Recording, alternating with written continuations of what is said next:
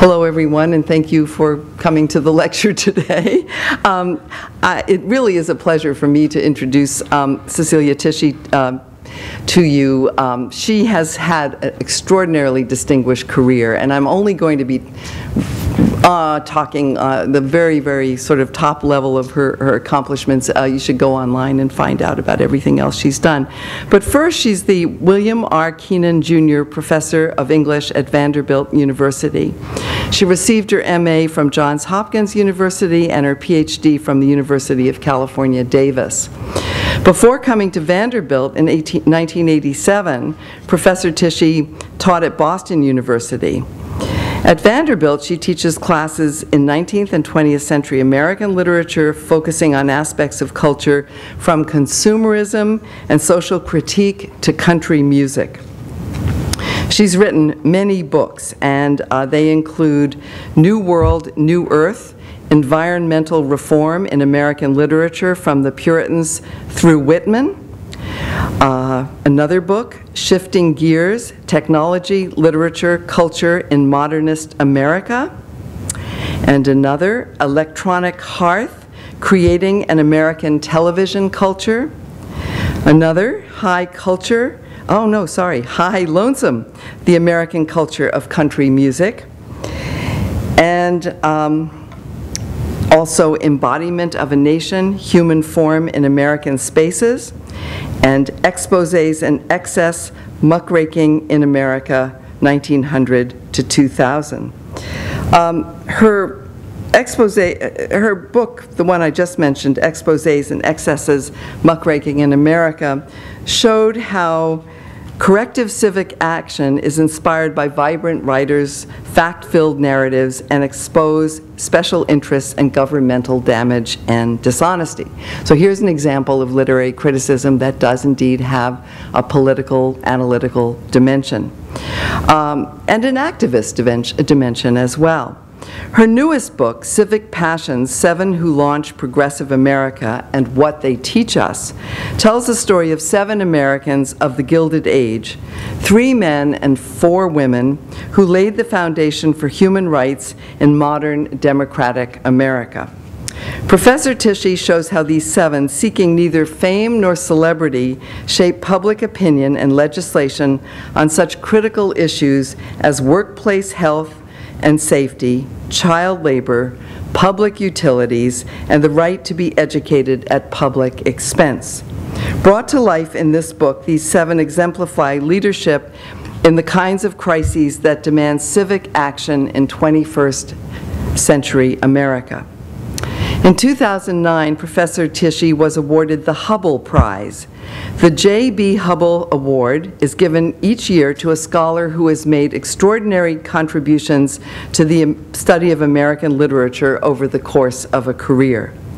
Today's lecture is titled The Tough, the Tender, and the Captain of Industry. Please join me in giving a warm welcome to Professor Cecelia Tichi. I thank Wendy Martin. She and I have collaborated recently on a collection of short stories, best of times, worst of times, about these times. Let me ask you, how many in the room are concentrators in the field of literary study? Okay. How about the social sciences? Good, all right. Anyone from the so-called hard sciences? Just curious, all right. Just so we think about interpretation, and by the way, I'm rather tethered to this microphone because of the recording device, so I am cautioned I need not stray. Otherwise, I would join you.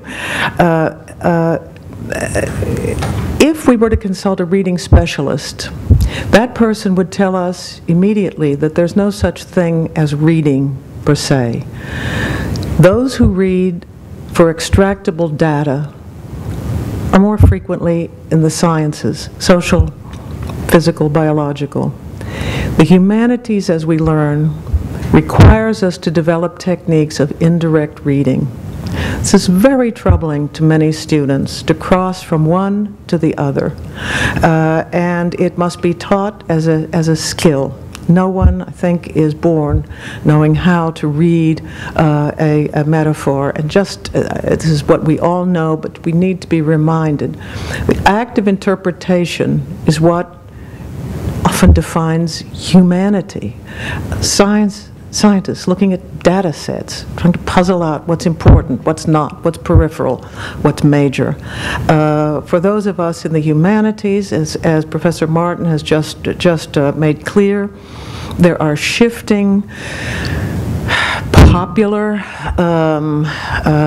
trends that must necessarily displace others. And if in your career you're not ready to be displaced, don't go there. There comes a point, just file this, when you will need to learn from people younger than you and be revitalized therefore. When Professor Martin and I began our work, we were both new critical readers. Had we stayed there, we would both be, first, antediluvian, and second, bereft of resources that are so revitalizing over the years. So I have asked you, obviously, for today to spend time reading a rather long novel by Jack London, The Sea Wolf, a bestseller from the year 1904. It very quickly sold 500,000 copies in cloth, and at a time when the U.S. population was roughly 75 to 85 million persons. London estimated that he reached, by way of stories and his books borrowed, lent, lying around, upwards of 3% of the U.S. population. He was the most popular writer in the United States in his time, meaning from about 1898 to his death in 1916. Participating in that two-decade era in which leading intellectuals strove, if you like, to shift public attitudes and make an impact on public policy from the Gilded Age to what we call the Progressive Era. Let's position London today. He has dropped out of the graduate and undergraduate syllabus largely because he has been thought in a feminist era to be hyper-masculinist. He has dropped as well because at a time when racial theory was commonplace, he's considered to be racist. We will find the N-word in his Tales of the South Seas. Fortunately, all along, year after year, there have been scholars devoted to his work, identifying him with the movements of realism, of naturalism, of modernism, and most recently, Professor Gene Reisman of the University of Texas at San Antonio has written a book, published it, called Jack London's Racial Lives, in which he shows definitively, with data, that London's ideas of race changed over his career. And you can find this in his books. So if we ask, is the moment ripe for some kind of resurgence of interpretation of Jack London? I would say that we have an opportunity, using London today as the model, an opportunity to move toward one more relationship of the writer, the literary writer, to the culture. You just asked questions that drew responses familiar to us. There's feminism, there's philosophy, there's psychoanalysis, there's racial theory. All these become quite familiar. I hope they're familiar to you. And as Arnold Ramper said, giving a lecture, the late, I believe he's no longer living, a lecture over the last few years at my university, asked by a graduate student, how do we do our own thing? Professor Ramper said, then of Stanford, said, first you must enter into the conversations that are occurring at the time of your graduate study. You enter fully into them, and from them you find your way to something new. London, Jack London, is one of the writers who, perhaps like Kipling, is thought to be a teller of adventure tales, seafaring tales. He's been a photographer, an adventurer in the Klondike, and so on and so on. I want to suggest one other possible, and this is London as model, but let me emphasize, I'm really talking about the example he might set, and that is the writer of fiction, and poetry perhaps, as public intellectual. The writer as public intellectual. What might this mean? That this is an effort through fiction, and some nonfiction, and from poetry, to shape public opinion in political, even ideological ways, with an end project of the development of public policy, all toward a refashioning of the world for a better common life for many more people. Why don't we already understand writers to be public intellectuals? The phrase Dickensian is so familiar that we don't even have to have read Dickens to know what it means. So who were our American, and who are our American, perhaps, public intellectual writers, and why haven't they been outed or presented as public intellectuals? I want to suggest that those in the disciplines best qualified for this sort of work have refused to do it, and I mean historians and people in political science. Why is that? Because literature has not been regarded as a suitable database for their work. We have a few exceptions that prove the rule.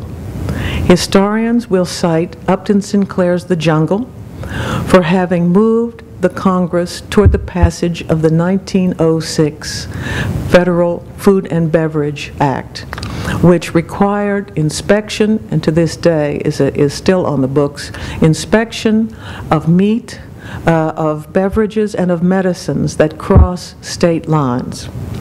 That bill had been clogged up in Congress for 17 years because of the pressure of the meat packers, the beverage industry. They didn't want it.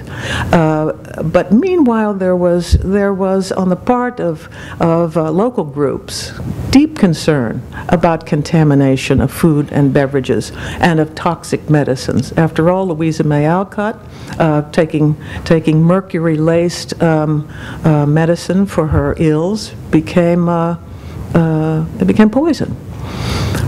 So the jungle pushed Congress to act. Theodore Roosevelt, then president, sent 2 inspectors to Chicago to see whether Upton Sinclair's novel was just a sort of cartoon. And the inspectors telegraphed Roosevelt saying things are worse than the novel presents. And so Roosevelt and Congress finally passed that bill. So The Jungle is held up as an important piece of fiction that's changed American history. So has the novel Uncle Tom's Cabin. You know this. Professor Larry Reynolds has a new book on that very topic, how Uncle Tom's Cabin changed American history. And in this political season, we're hearing that vice presidential nominee on the Republican ticket, Paul Ryan, was deeply influenced by Ayn Rand's The Fountainhead and Atlas Shrugged, as was Alan Greenspan in his youth, former Federal Reserve chair, who became a kind of oracle in his time. So these novels, you may not like one or another of them, but historians will say, yes, these are novels that have triggered changes in public policy and are important, and we should know about them. At the same time, they are the exceptions that seem to prove the rule. What has been the public, sort of the guidance about fiction in the United States? The Puritan minister, Increase Mather, fearful that fiction would lead his parishioners away from established doctrine, called fiction vain romances which a foolish creature chooseth to misspend his time in reading. Swat. Moving into the late 18th century, Jefferson, in a letter to Nathaniel Burwell, called fiction, among many other things, quote, a mass of trash. In the late 19th century then, a time when, as Professor Martin reminds us, the disciplines narrowed themselves, when sociology, political science, and economics, which were one, became three. In that period, as the social sciences developed, historians went with science. Political studies of government became political science, and they wanted to detach from those who wrote stories for entertainment. So we have a great divide that's over a century old. We now then have an opportunity, because the term public intellectual is so prevalent now, because scholars from Richard Posner to Cornel West are regularly termed public intellectuals. We have the opportunity to look at literary figures and see them in a new light. The reason this is new in America and is not elsewhere is simply obvious if we look abroad. Notice Umberto Eco, a scholar, a writer of fiction, and a diplomat serving in the Italian government. You find other figures who regularly write fiction, write literary criticism, and serve in the diplomatic service of their nations throughout Latin America, throughout Europe. Václav Havel, a playwright, and he becomes the president of the nation. Is it conceivable in this country that a novelist could become the president? Maybe in your lifetime. All right? So we're in a kind of parochial bind because of particularities of our history. But we can get out of that bind, I think, now. We need also to take note that the public intellectual traditionally has an affiliation with a think tank or a university, or perhaps a prominent journal. Also true in Jack London's time. The writer who is not so affiliated, you have to make a case for that person. There's a fine line between, on the one hand, celebrity, and on the other, public intellectual. There's a line between dilettante and knowledgeable figure, whose narratives deserve our attention because they encode socio-political truths that we need to recognize.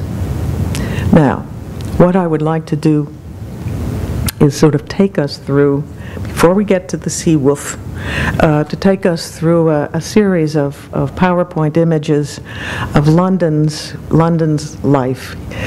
Here he is, a young man in his early 20s. Please notice the soft collar and that tie that looks more like a scarf.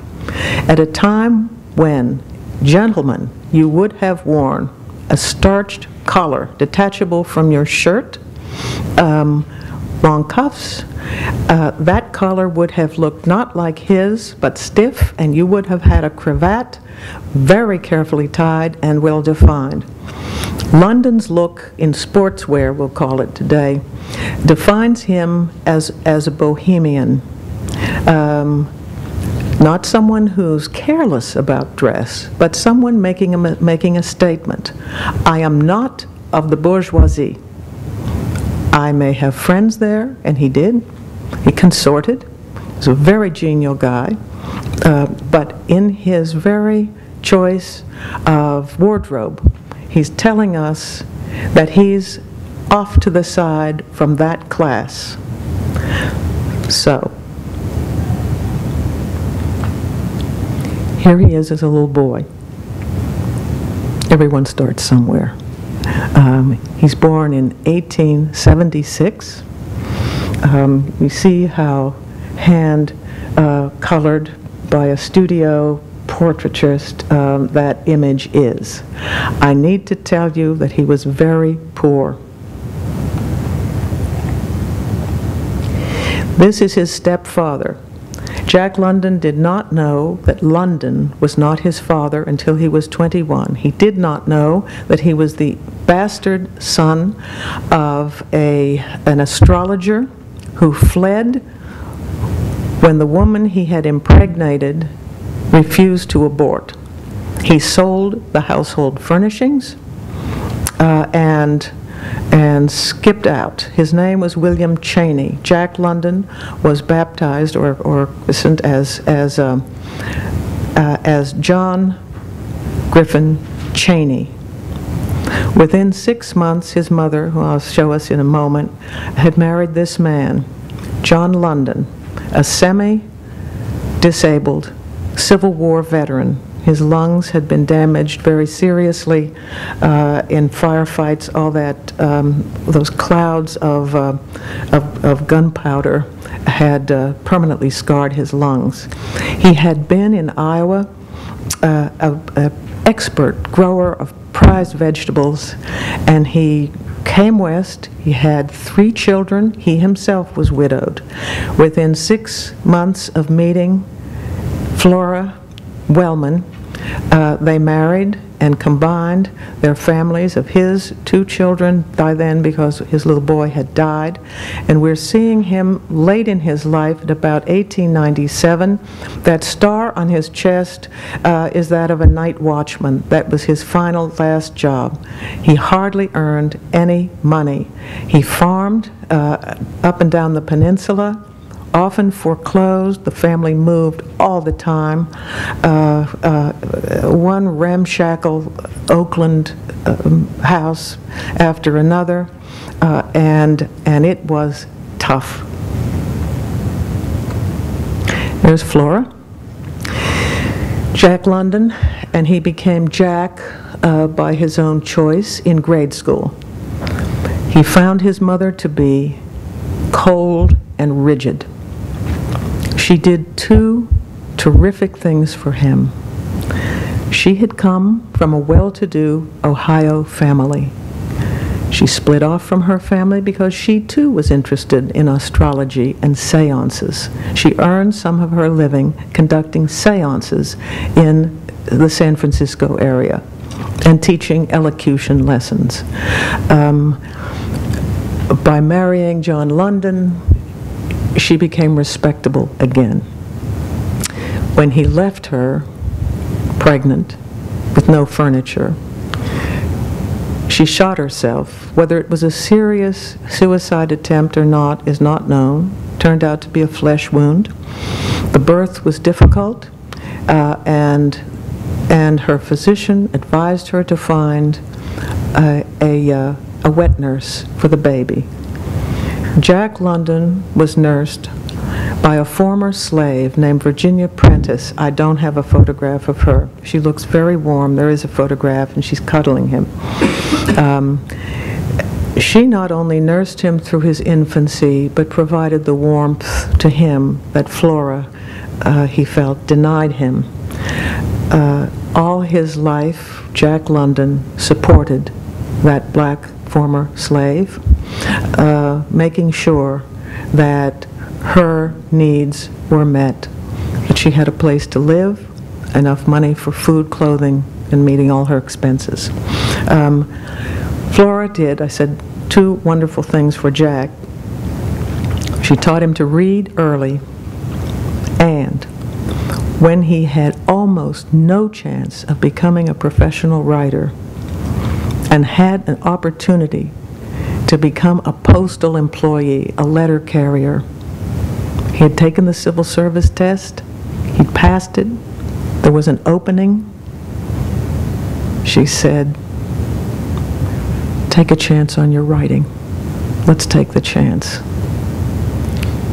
The basis of her backing him is that he had entered a writing contest sponsored by the San Francisco Morning Call newspaper.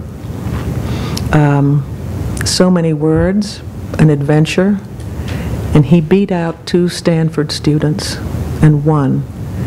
He wrote a description of a typhoon off the islands of Japan that he had experienced as a young seaman in his teens at age 17.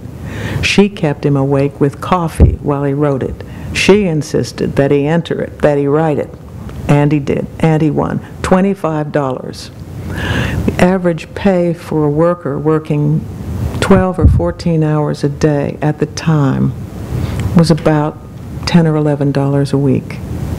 Here came this 25. That was the lottery ticket for his future, and she backed him. Just so we wouldn't see only his head as a little boy. This is a studio photograph. Chances are those are not his clothes. A studio photographer would keep clothing on hand so that anyone who didn't have highly respectable clothing wherever they lived could put on essentially a costume for the photograph. That is Jack London's dog, Rollo. At the time, there is no evidence to suggest that he was going to feature dogs in his fiction in the future. But it's a charming photograph in some ways. We can see the facial features already. That backdrop is no doubt a painted flat because that is a studio photograph.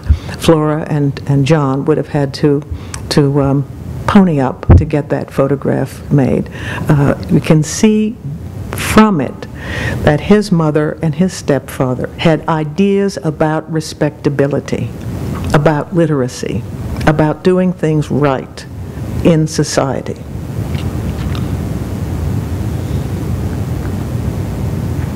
I'm taking us back here to the year Jack London was born, 1876, and we are in Philadelphia. We hear a lot about the 1892-3 Columbian Exposition in Chicago. If you've read Devil in the White City, that's that fair. This is the one that commemorates the centennial of the Declaration of Independence. We're in Philadelphia here. 10 million people visited this fairgrounds. The country was 3 years into a dreadful depression. So these people were not affected by the Depression. And it was a huge statement about the United States of America now on the world stage in a time of empire, as Professor Hobsbawm has told us, the age of empire, all the great European countries with their far-flung empires, and the United States ramping up for its own empire.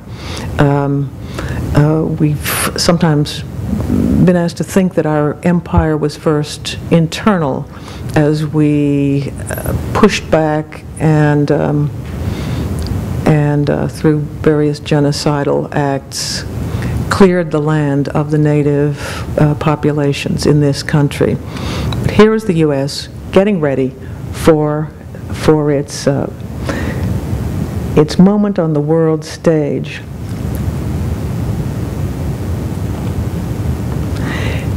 This is the icon of that fair, the Corliss engine. The reason I'm bringing there are 3 images of the 1876 Centennial Fair is to position Jack London's birth with the world into which he was born. One of expansion, one of manufacturing acumen and achievement. This Corliss engine produced 2,500 horsepower, and it powered various engines and lighting systems at the fair. It was started in a ceremony presided over by President of Brazil, Don Pedro, and President Grant. They threw the switch, the wheels started to go, and you see the ratio of human size to the size of it. I saw one of these in northern Michigan. It was in use for a copper mine, for refining copper. The question to ask is, what powers this engine at the other end? And the answer is somebody shoveling coal. Manual labor at the very back end. None of that labor is visible here, nor in the previous image of people gathering, the great crowds, men in swallowtail coats and bowler hats, women in bustles and floor-length handmade dresses. 40 yards of material would be nothing. You selected your own accessories and trimmings. Fur, beads, jewels. Your dressmaker made them for you, and of course your tailor. And who's making those things? Who's back there sewing the fur onto the collar, cutting the cloth, lining the coat, shoveling the coal? Here we're still at the fair, we're in the interior. In those glass cases, new consumer items, crystal, Steinway pianos, books, lighting fixtures, every conceivable kind of consumer item. It's now a wealth and abundance of consumerism. As of 1876, Ohio had some of the most advanced exhibits. They were a leading manufacturing state. Think Cleveland. California, a grapevine, a barrel of wine, and a very poor boy who would grow up to be famous. It would not have been possible for Flora or John to make the trip east. They couldn't possibly have afforded it, not even on the cheapest Pullman car. So who's making all these wonderful devices? Here are the figures, sort of the founding figures of this Gilded Age, not all of them, sometimes called the moguls, the titans. We've had recently an amazing spate of very lengthy biographies of some of these guys. There's Carnegie. Some thought he looked a little like Santa Claus, St. Nicholas, with his little beard. David Nassau has written, just in the last few years, a very hefty biography. There's John D. Rockefeller, upper left. He also, Ron Chernow, writing in doorstop size biographies, how shall I put this? Matthew Josephson in the 30s called them robber barons. The newest term is titan.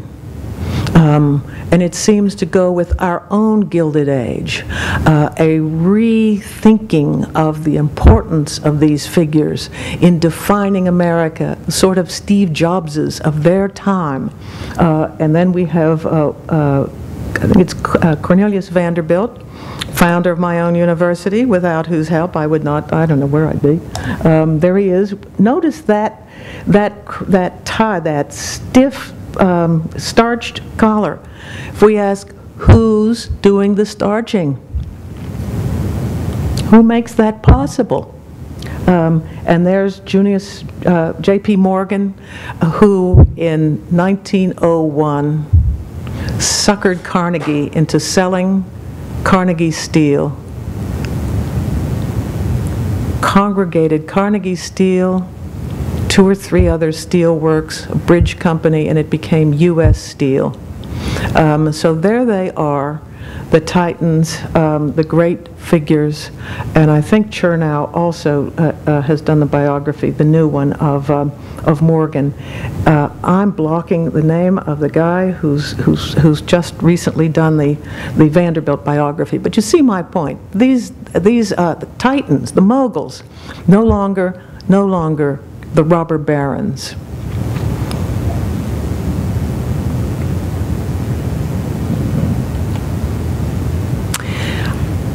I want to suggest the script in some ways for Jack London's life. Flora is helping, but Jack had also done this kind of work. This is Lewis Hines, well known, you've seen it perhaps elsewhere. It's a very often reproduced image that's called Breaker Boys. These are the kids, boys. Their noses and mouths are sooty because they're breathing so close to coal that's being poured down chutes. Their job was to pluck out the rocks, the stones, so that only the pure coal chunks proceed to whatever fireboxes they await them. Hine became very interested in child labor, and he took an enormous number of photographs. The Library of Congress has a lot of them. Jack London himself did the kind of things that boys often did in the past to earn a few cents. He was a paper boy. He beat somebody's rugs. It was before people had vacuum cleaners. You'd throw a rug, a carpet over a clothesline, and then they looked like tennis rackets, and you'd go whacking at and you just basically beat the dust out of the rug. Maybe that would be worth a quarter, something like that. He helped an ice man deliver blocks of ice. He set pins in a bowling alley. Those were the kinds of boy chore work tasks that were thought to build character. But he had other jobs as a young guy, and I want to connect them to this sort of look. He worked in a jute mill for 10 cents an hour in Oakland. The mill was one of the leading manufacturers in Oakland in the closing decades of the 19th century. And once the Chinese Exclusion Act of 1882, I think, was in force, you couldn't get, if you were a manufacturer of jute, you could no longer get cheap Chinese labor. So you turned to who was around, poor boys, like Jack London, who had gone through elementary school, maybe middle school, not high school. 10 cents an hour for shifts that ran as long as the boss said they needed to run, but at least 12 hours. He once worked 36 hours straight. And it was a matter of eating or not eating. He wrote about it later in a story for a mass market magazine, and the story is called The Apostate. He was asked to write a story for the magazine, and the editor thought maybe child labor would be a good topic. People were becoming interested. People were thinking, the public, maybe kids shouldn't be doing this. Maybe they should be in school. Maybe there should be another way. Here too, this is a Lewis Hine photograph. This is a child in a North Carolina textile mill. Same thing. Very little schooling, off to work, long hours. The reason that the employers liked children is that the little fingers were nimble and could work around the looms. Of course, there was no safety equipment, no regulations for safety. Maiming, dismemberment were often the case. Jack London worked as well in a cannery, and he saw fingers in the blink of an eye gone. He saw the scars from the knives, and it scarred him. So when he fled the jute mill, he became, for a fairly short time, the term is hoboy, H-O-E, boy, and it's the long form of hobo. And these were day laborers. And if you didn't go around with a farm implement, and by the way, the railroad, Southern and Central Pacific Railroad mogul, Collis Huntington, when the subject of a hoboy came up to him, he said, "That young man should be happy he has a hoe. There's capital there. That's his capital. He can earn a living. Don't talk to me about difficult lives." So I have this image just to show riding the rails. It was extremely dangerous. Jack London did it. Enough of these, enough of the jute mill, enough of the cannery, enough of the steam laundry. He'd worked in a steam laundry. If you ask who starched Cornelius Vanderbilt's collars, he did. In the hot California temperatures such as those we have right now, where you feel you could just pass out. The starch vats, scalding to your hands, to plunge in. How could he then translate some of that experience to a public that needed to know what was going on behind the coreless engine, behind all those consumer products? What devastation for the lives being lived out of sight. When the gold rush in Alaska came up in 1896, London jumped at the opportunity. Bear in mind, California was full of stories of the 49ers. Sutter's Mills, all that, veins of gold. Now Alaska. If you can stand it, you might strike it rich. More lottery tickets. He went with his brother-in-law, who was in his 60s and should never have done it. The brother-in-law turned back. Jack spent a hell of a winter of 1897 in the gold fields. All the scholars say one thing about that experience.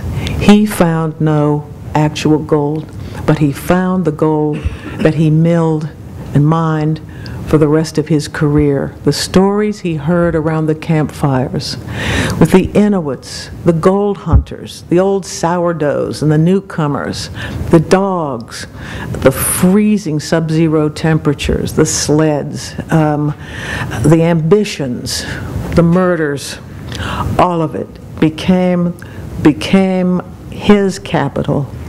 And when his mother said, "Try to write," that's what he finally was able to do. And this is his breakout book. This is the cover of the first edition, Call of the Wild.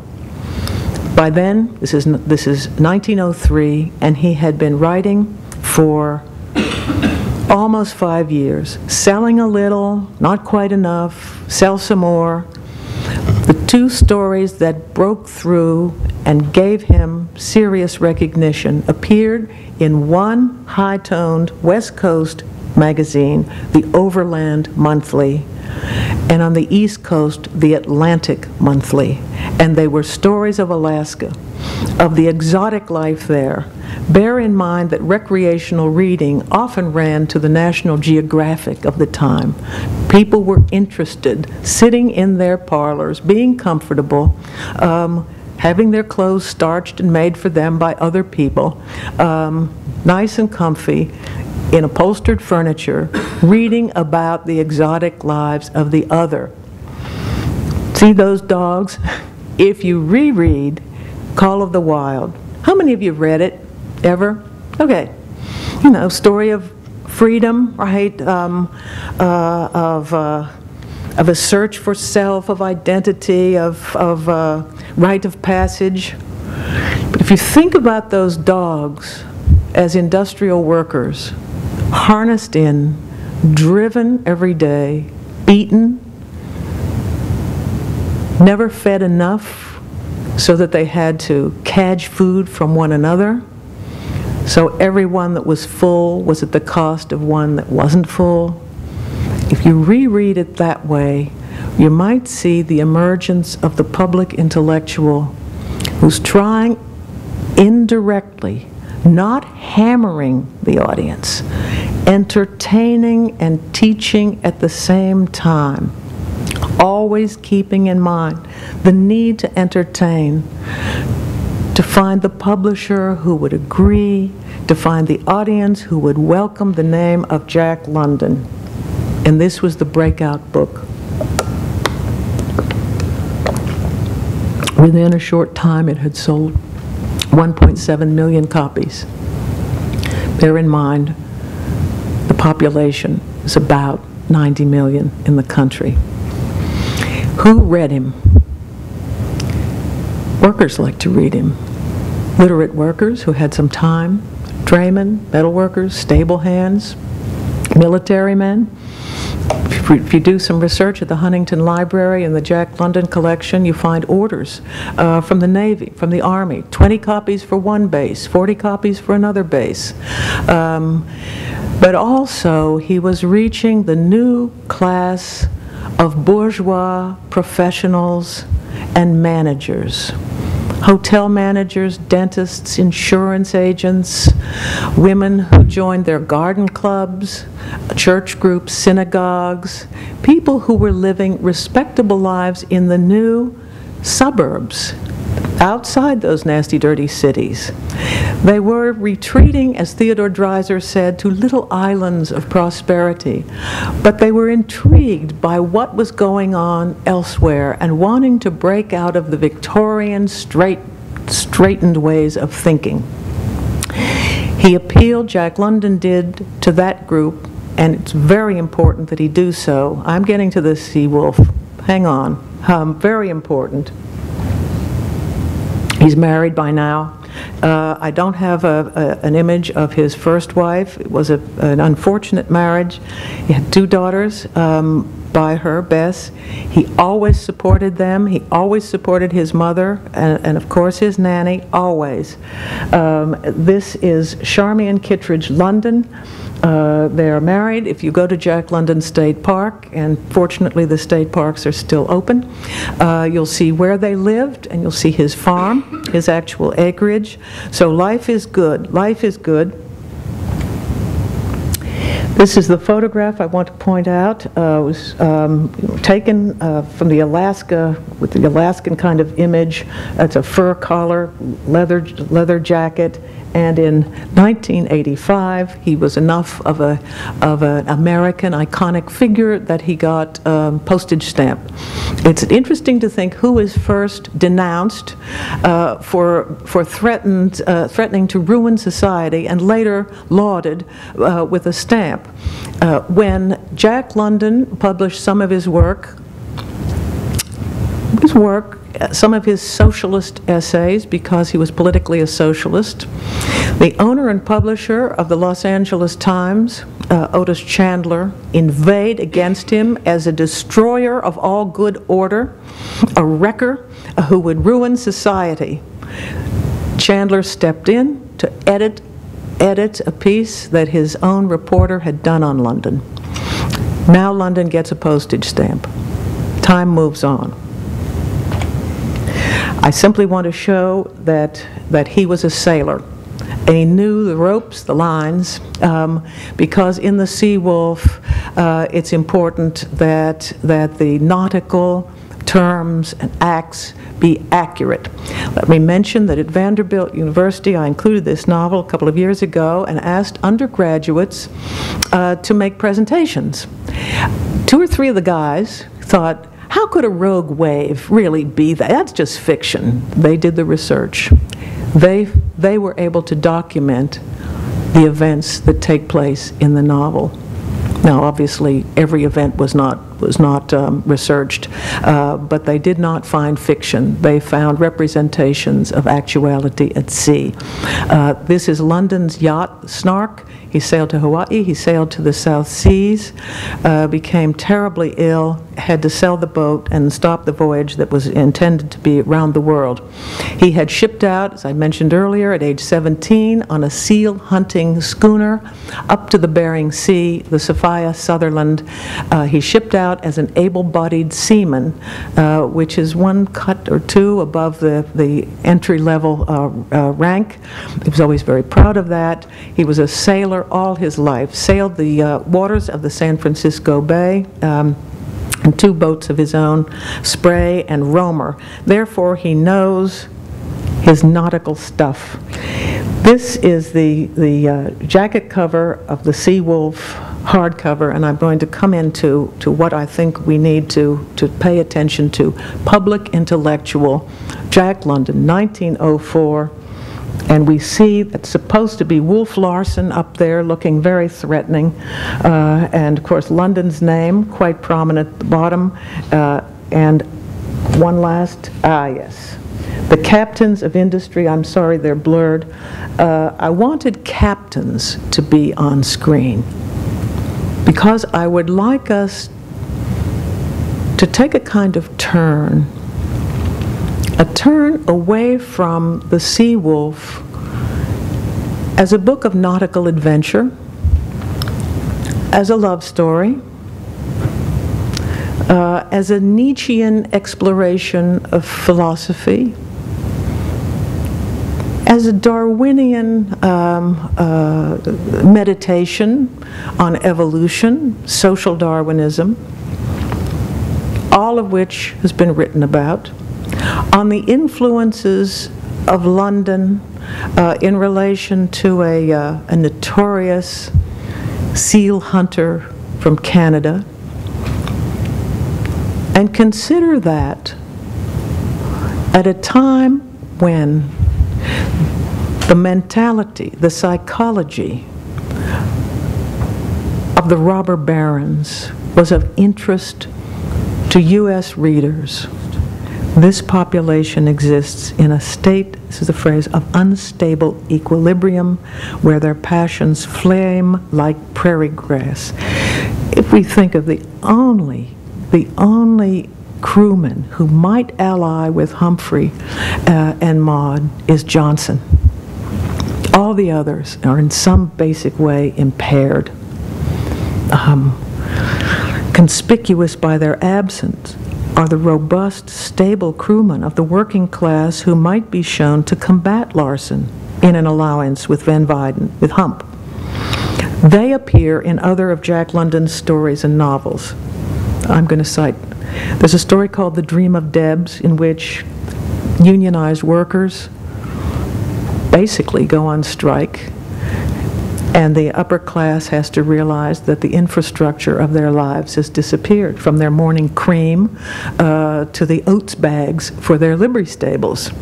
Another story is called South of the Slot, set in San Francisco, and then in a novel called The Valley of the Moon, published in 1912, and the University of California Press has reissued it in their series on California writers.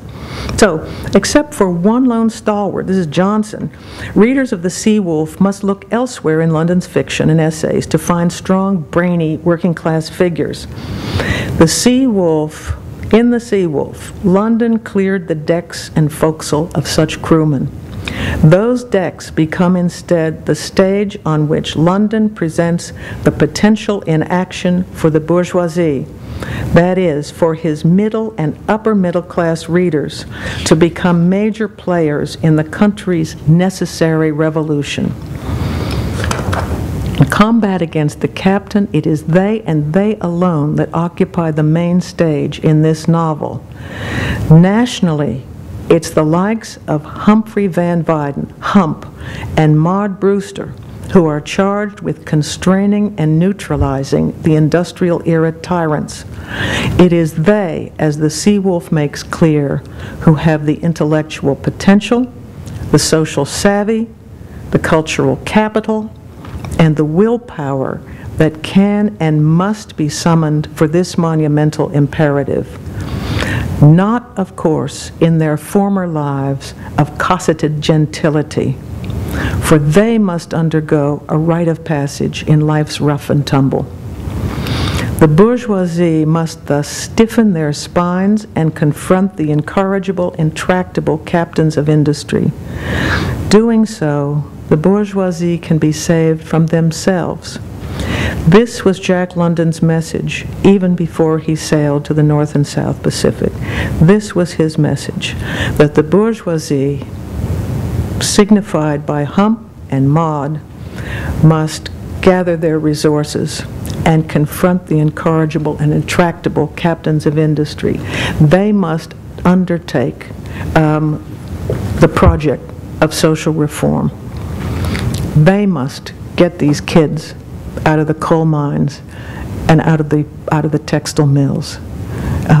They must get the likes of a Jack London out of the jute mill, out of the cannery, for decent wages, for reasonable working conditions, for safety assurances on machinery that had no hoods.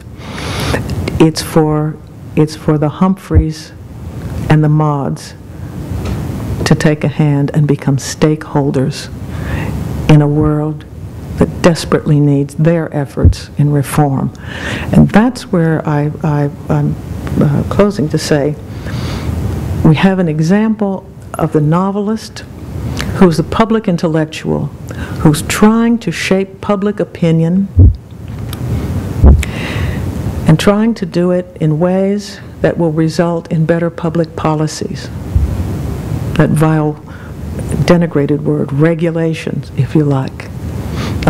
So through his fiction, and it's an invitation, I think, to look at the fiction of others and ask to what extent their canons are databases, and to factor in, along with the sociologists, the political luminaries, so forth, the impact that the writers are having with their own narratives, their own poetry. And so this is, it seems to me, an optimal moment to rethink in literary studies the relation of the writer to the public, and the writer as an influencer of public thought and action. So when we look at this period and we see the major figures, we're not seeing the writers included. It's so interesting. Landmark books, historians write. Jackson Lears had just written one, something like The Rebirth of America from the 1870s into the 1920s. London's not even in the index. Who else isn't there? Who ought to be there? What case can be made? This is a time, it seems to me, to redraw the map in your terms, and you're the ones to do it. Thank you.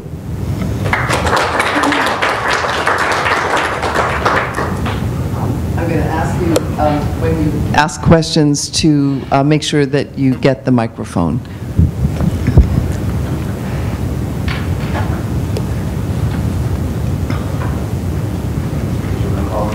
I can call. I see a hand, but you know, I'm constrained by my own microphone. I dare not venture forth. Yes. Hi. Hi. I really liked your presentation. So I had a question about the part when the transfer from the boat to Endeavor Island, and kind of, I guess you mentioned in Call to Wild the dogs, and then obviously the seals play a role here, and the scene with the brutalization of the seals. Yes. I'm just wondering how, if you're suggesting that the intellectual characters of Humphrey and Maud are supposed to be, I guess, like the new rulers of society or something like that, to free us from the industrial grasp of moguls, how like their transformation on this island by brutalizing seals plays into that reading? That is you call attention to a really riveting episode. So interesting that London reserves to this novel that episode, because he had been on the Sophia Sutherland. He had to pound those seals at age 17, 18. In this instance, I think that giving Wolf Larsen the critique of devastation of wildlife to serve fashion, which Larsen does initially. This is because of what women want. Women want furs, and we go out and kill seals to give them their furs. I think that later in the island, what London has in mind for Humphrey and Maud is survival. I think there are two things, in other words, two things in relation to the seals, and the third. You might remember a moment when Maud brings up David Starr Jordan's name as someone who's an expert in seal colonies. Jordan was the first president of Stanford University, and he and London had a connection that I'm not going to foray into, so we can get out and have dinner. But initially, when Wolf trivializes the reason for the seal hunt. It makes a lot of money, but it's because of women's whims. I think that's an authentic critique on London's part. The work was so dangerous for the men.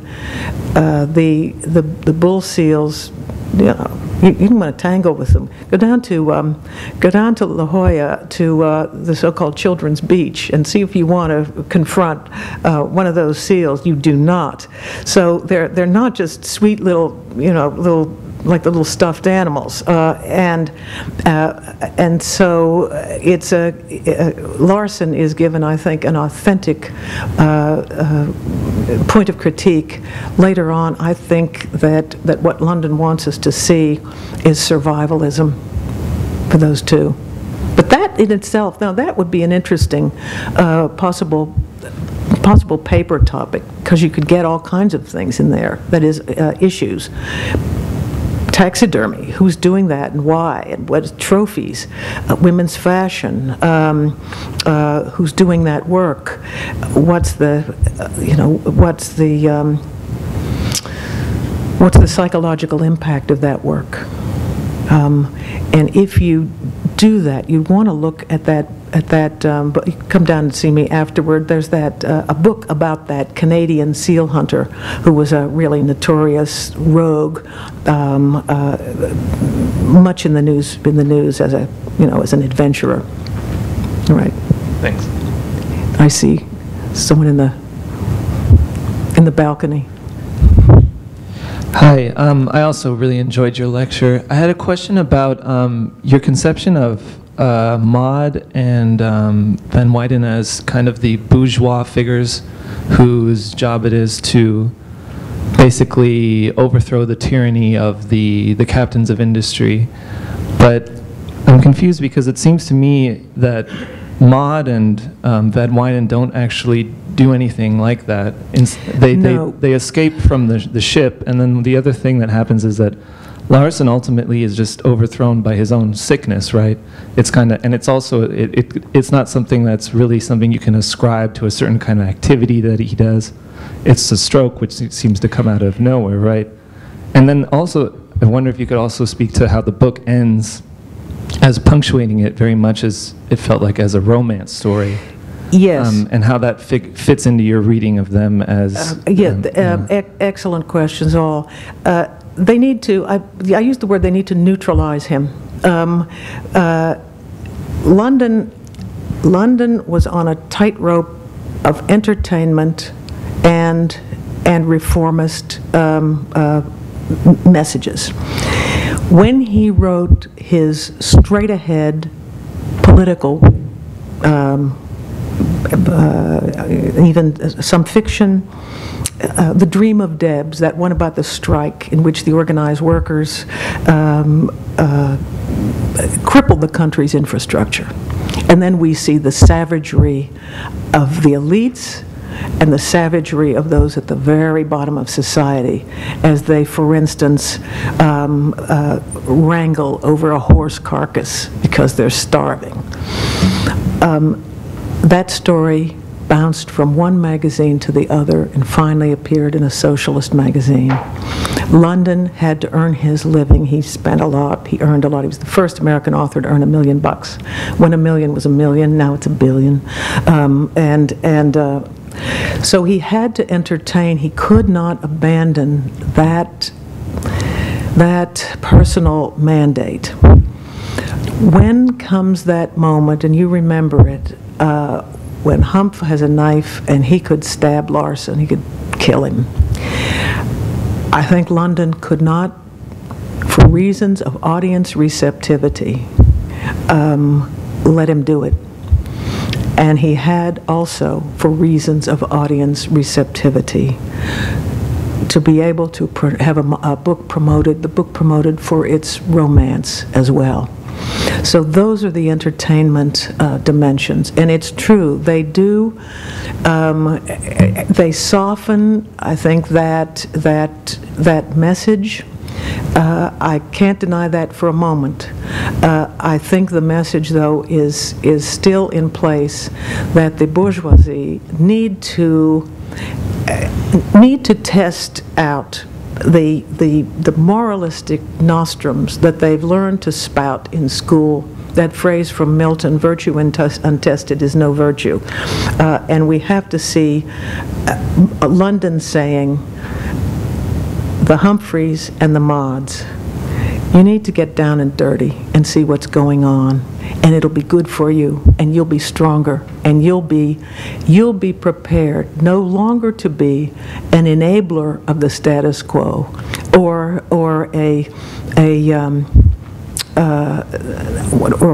kind of a, what do I say, looking for a word that suggests that you just cower and wait and hope nobody bothers you, because you've got your trust fund, you have your nice home, maybe you have a security service to protect you. Get into it. See what the situation is. When you read, for instance, the former. This is going off, off the train here, but let me do it for just a minute. There was a book, it made quite a stir a few years ago, called Confessions of an Economic Hitman. Young guy who worked for Bain Consulting, from which Bain Capital spun off. And he and the dean of the business school, Columbia University, basically say the same thing. Here's what they say. High-level management. Here we are in the Drucker School. High-level management, but Peter Drucker, I think, would never approve of this. They jet in, let's say to Indonesia. They land at the airport. They're helicoptered to their hotel. They have their meetings in a high-rise suite, the hotel, out of sight of what's going on at the ground. They take pride, the highest level, of not having to visit these places around the world. John Perkins, the economic hitman, who had been in the Peace Corps, was invited by some, and he'd gone to, I think, Middlebury College, fine college, and some at, I think, Boston University, my old stomping ground. He was eyed by someone on the staff in the hotel who said, "Would you like to see what's really going on? Spend an evening with us." Down from the suite in the Intercontinental, whatever hotel, and off into the slums and see what's really going on. And these energies will not stay suppressed forever. And of course we're seeing some of this now, outbreaks, the so-called Arab Spring. That's what I think London wants his bourgeois readers to do. Get amongst the crew, see what's going on, see what the cost of this level of autocracy, tyranny is and costs, and do something about it. There's a book from about that time, about 1902, called Our are by Ghent, G-H-E-N-T, something like our new medievalism. It argues that rather than the vassals of the king, we have the enablers, who are the entourage of the captains of industry, right down to the ministry, the professoriate, the editors, and so we could say now the whole media, and they are the enablers, and they are the courtiers of today, our new medieval, I think, order. That book, something like that. London had it in his library and relied upon it, and that's exactly what he found, that the official versions, sort of situation we're in now, right now, this afternoon, is a cushioning. Meanwhile, halfway around the world, the Foxconn workers revolted last night and were beaten by the security guards, so we can all have our new iPhones. As a much longer answer than you want. No one will dare put up their hand because you'll get a speech out of that woman. Is that, you know, I think he just had to pull his punches to sell the books. But he also wanted that message in there, and I think it's in there. I want to thank you also, because I think your reading really clarified what to me were, I was uncertain really about what London's position was. Seemed to me, and I don't know if anyone else experienced this, maybe I'm crazy, but in the beginning I felt like Wolf Larsen was almost an admirable character, especially in comparison with Humphrey, who was, you know, as he said, living off of dead hands, or you know. But I thought I agree completely, you know, that the kind of middle class has to kind of face the cost of their privilege, and I think that the sealed clubbing is kind of a part of that. Yeah. But I was wondering. Oh, and I also thought that the fact that they don't really overthrow him is sort of a fact of the situation, that I think he sort of wrote himself into a corner, because you know, they have to take it. They're not going to give it up. You know, and so it has to be taken away. Yes. And so I was just wondering what you thought about that. But also I thought something else that was kind of interesting to me was Wolfe as sort of a pathetic character, because even though he is cruel and selfish and stubborn, he does read the books, you know, and he does seem interested. Yeah. And it seemed to me that he was just a sort of a sad character. Yes, and lonely, and Humphrey realizes this about him. You know, just and your observation is especially important in sort of alerting me to bring up very briefly one other point. London did not want in any way to unwind the achievements of the industrial order.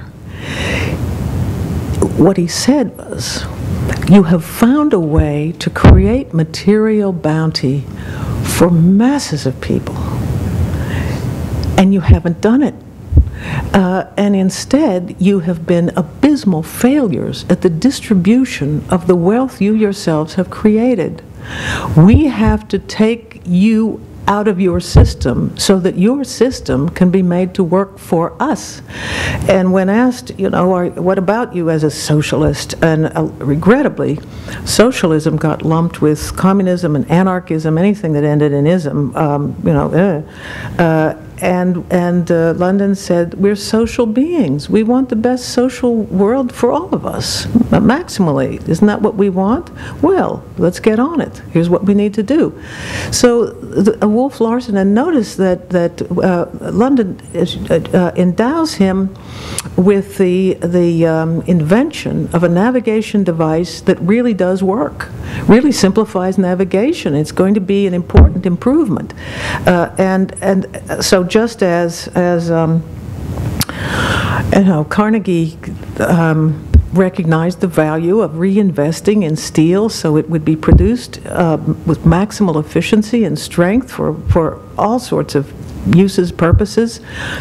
So Larson, in these regards, a valuable figure, thoughtful.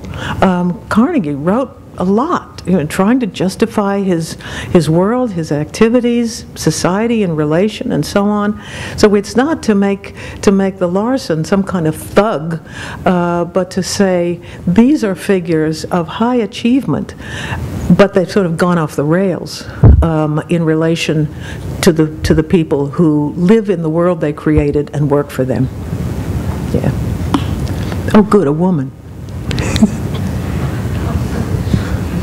Guys. yeah, and then we're all gonna. It's a lot of pressure. So I was wondering, we talked about the message for the bourgeois reader that he had. What would you say is his message for his wide worker audience? I mean, the seals don't really revolt. I mean, there's not like a lot of inspiration with those seals if you lump yourselves they're with not. them. No, I think it's not there. That's a really good question, because he shows so often the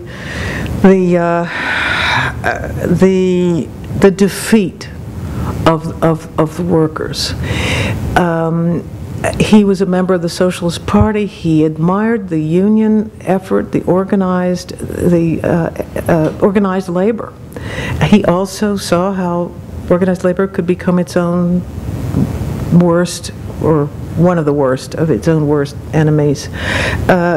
If you look at, I suggest, there's a story called South of the Slot. South of the Slot, not too long. It features a sort of Humphrey, and he's a young professor of economics at Berkeley. And to do kind of field work, he goes down to the slums, and he sees unionists, men, women, and he becomes drawn to that world. He likes it. It's real. They're making headway. They're getting better wages. And at the end of the story, the Berkeley professor, he's got one name, I remember, and he uses a pseudonym down there when he's doing his field work. And he's fallen for a woman who's, I think, the head of the glove makers union. And he has a moment when he has to decide who he is. And he goes to the workers, because that's where the vitality is. London himself found that his best intellectual conversations were with non-conventional academics who had been ousted from their positions. There was no tenure at that time. And some hobos who were really thoughtful, some guys like Larson who just did some reading and were thinking about things, and so those figures thread their way through his stories, and you can find them.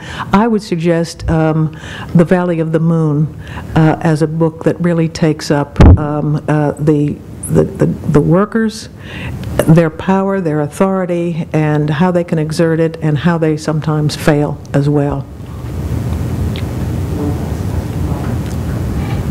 So I was interested in, what you were saying about this novel being kind of like an immediate appeal to his readership, and it reminded me of something that kind of bothered me in the novel, which was London's almost inexplicable back and forth between present tense and past tense. I was just wondering if you made anything of that. If people, it seemed like obvious to me, but maybe it's not so obvious. No, it's just something it kind of got by me.